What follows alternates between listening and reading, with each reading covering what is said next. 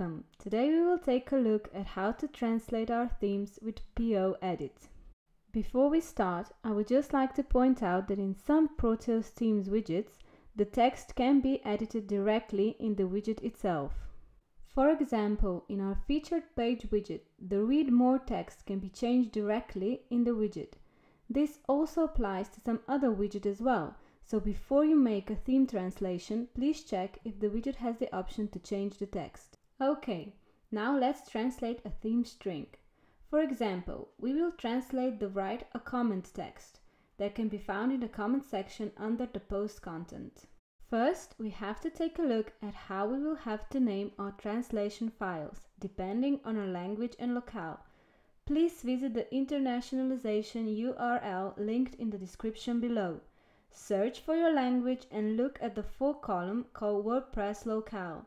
This will be the name of that translation file, so remember it. Now go to your admin dashboard and click on Settings General.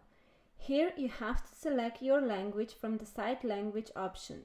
Once you save the settings, you will see that the admin dashboard is now in your selected language. The text below the post still says Write a Comment.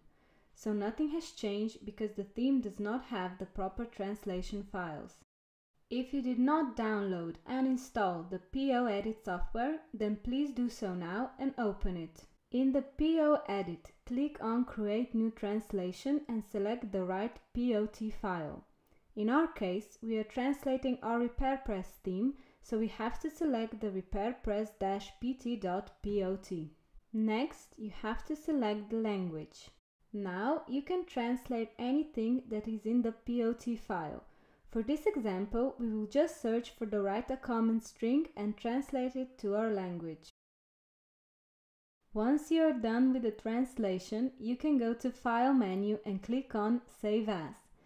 Now you have to save the files on your server in the Languages folder inside the Theme folder. You have to name your files correctly.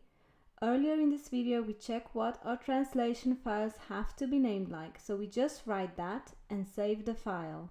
Just a quick notice, in this video we had WordPress installed locally, but you will probably have to upload these translation files, .po and .mo files, to your hosting server. I would advise you to read the full knowledge base article that is linked in the description to learn more.